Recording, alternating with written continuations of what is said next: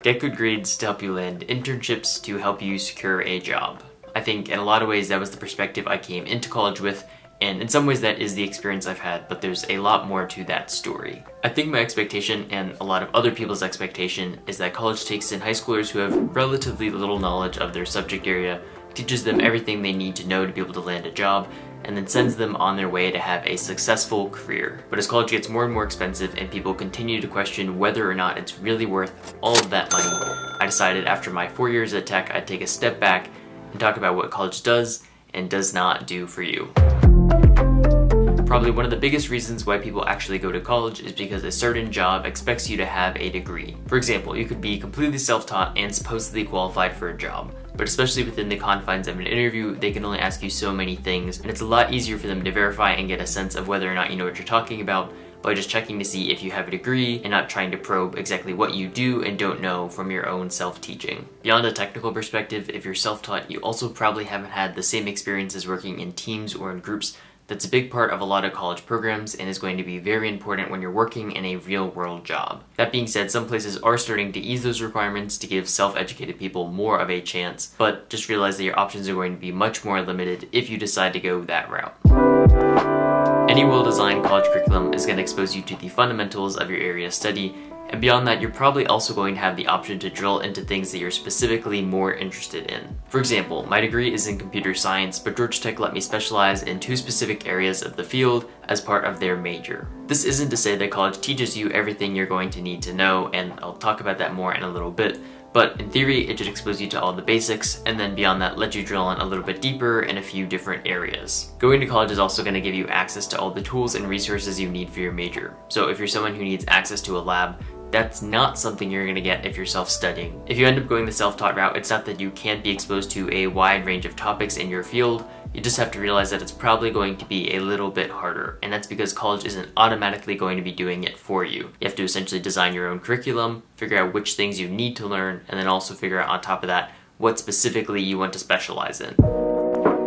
At least before the era of online classes, one of the biggest parts of college was the social experience. And I'm not even just talking about this from the perspective of going out or partying or any of the other stereotypical social activities at college. I really mean this from the perspective of it enhances your classroom experience. My freshman year, a ton of people on my floor were CS majors. That means anytime anyone had a question or learned something interesting, or just wanted someone to study with, there were a ton of people right there at their disposal who were going through the exact same classes. Obviously, you're not going to get that same sense of community when you're doing online learning, and that's definitely something I missed over the past year, but I expect in the future that's going to become more and more of a reality again. Especially if you're self-taught and you're not taking any sort of classes, it's going to be a lot harder for you to make friends and build a community of people who are interested in the same thing as you. Now, you don't necessarily need a community, and you can definitely learn a ton of stuff without having people to bounce things off of, but in my own experience, having some sort of community was definitely beneficial, and if you are going to go the self-taught route, I would definitely recommend you try to find some other people who are interested in the same stuff as you. Odds are you probably know a college graduate who spent several years of their life and a lot of money studying a particular field and then wasn't able to find a job in that industry, because apparently this isn't all that uncommon. About 40% of people are underemployed in their first job when they get out of college. Now, this is partially attributable to the job market, because if there's more supply than demand, not everyone is going to be able to land a job straight out of school. But it's also partially attributable to the fact that not everyone is competitive in the job market when they're graduating from college. College can only expose you to so many different things, and on top of that, you're also going to probably have some not so great professors, and of course you'll only get out of it what you put into it. If you're constantly skipping class, not doing your assignments, and just doing the bare minimum required to pass and be able to graduate, you're not going to get that much out of college, and you shouldn't automatically assume that you're going to have a job waiting for you once you graduate. If you're someone who's self-taught and you have a ton of initiative, odds are you'll probably know more than a college graduate who didn't really take things too seriously when they were in college. So if you're a college graduate, don't automatically assume you're going to have a cushy job waiting for you when you graduate. You need to take it seriously and really learn the stuff. Otherwise, you probably won't be competitive in the market.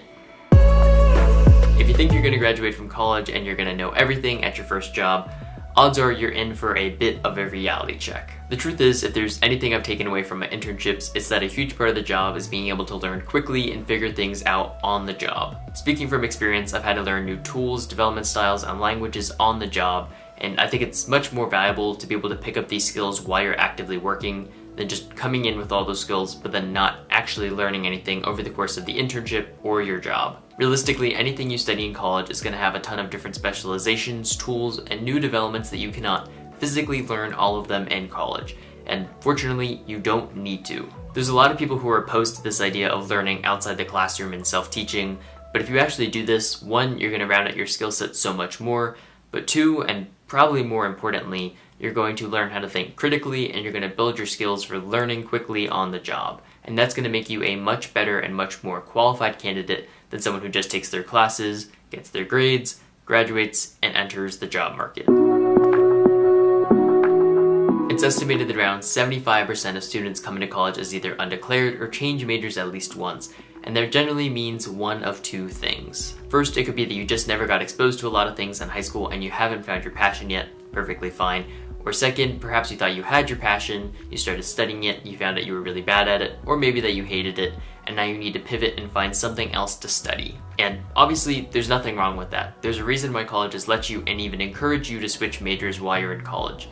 The question then becomes, what happens if you never find something you're passionate about? It could be that you ended up at a college that doesn't actually have the thing you're passionate about, in which case you'd have to transfer schools to be able to study that thing. Or it could just be that you never really found anything you cared about, and as a result you just picked something randomly to keep yourself from bleeding more money so you can get out and graduate and get some sort of job. I've been fortunate in that I've known what I wanted to do since high school and I never even had to think about switching majors, but I know other people who made it most of the way through their college experience before realizing that what they were studying was something they didn't want to do for the rest of their life, and then they had to pivot and find something else to do. Especially if you're going to be going into a lot of debt to go to college, you definitely want to make sure you're finding something you're passionate about and you're not just picking something. Otherwise, one, you'll probably never use your degree, or two, if you do, you're going to end up in a miserable job, and really, neither of those are great options. There's a lot of other things that I could talk about here, especially once you start thinking about other aspects of college other than academics like personal development and achieving independence, but I'm gonna wrap things up here. If you enjoyed it, please hit the thumbs up button, I really appreciate it, and if you're new here, consider subscribing for new videos coming very soon. And that's it, thanks for watching, I'll catch you guys in the next one.